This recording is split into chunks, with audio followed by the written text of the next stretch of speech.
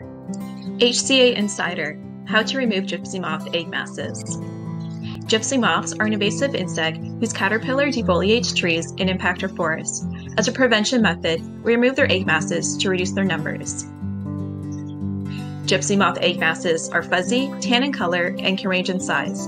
Egg masses can be found individually or in clumps on tree trunks, bark, or other hard surfaces.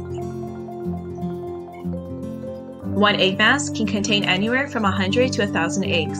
You can scrape eggs from September to late April.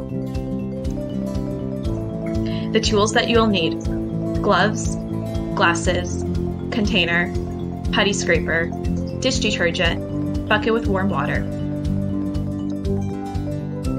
Take your putty scraper and begin to scrape the egg mass. Ensure that the egg mass falls into the container. Any eggs that fall to the ground still have a chance to hatch. Empty the container into a bucket of soapy water and leave it for 2 days. Then dispose of into the garbage. Thank you for watching, and for more information, please visit our website at conservationhamilton.ca.